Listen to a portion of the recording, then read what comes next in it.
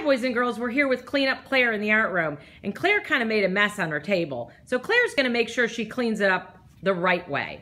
Claire's going to head over to the sink and wash her brush out.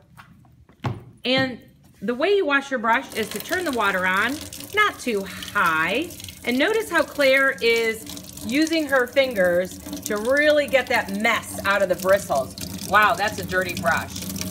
Claire's making sure that it's nice and clean by running it under the water and using both hands to clean it out. She puts it away and makes sure that the bristles are sticking out. Claire's returned to the table now, and she's getting her paint set, which she's closing up and carrying and putting it away. Now it's time to get a sponge out of the bucket. Claire goes to the closest bucket to her table. She squeezes it out with two hands really low in the bucket so that she's not getting the water all over the floor. Nice job squeezing that out, Claire. You're using Superman hands. Claire's gonna take that sponge and she's just gonna wipe up her area. The rest of her table is clean, so there's really no reason for Claire to wash the whole table.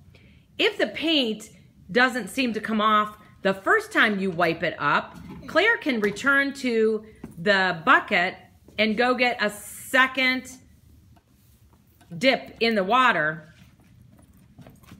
And again, she's gonna go low in that bucket, really rinse off that black paint inside that water, and then she's gonna squeeze it out all the way. And she's gonna come back and wipe up the rest of that table to make sure that she leaves it clean for the next group. She's not leaving it too wet because she wants the next class to be able to come in and sit down and work on a dry table. When Claire's done cleaning up her area, she's gonna put the sponge back in the bucket. Great job, Claire. Nice job cleaning up. Oh, good job. Remember to wash your hands after you clean up.